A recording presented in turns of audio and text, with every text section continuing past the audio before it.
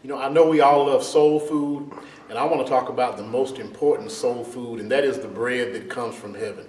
Jesus teaches us in his prayer in Matthew chapter 6 and verse 11 that one of the things we should pray is, "Give us this day our daily bread."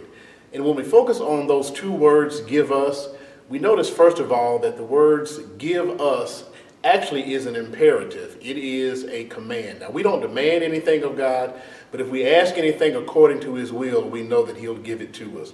But the words "give us" also imply that we have a God who cares. It implies we have a God who can, and we have a God who actually listens to our requests and our prayers. But then also, the words "give us" also assume that we can have the assurance of knowing that whatever we ask for from God, God will certainly provide. And so what I want you to understand as we talk about soul food and bread from heaven is that God will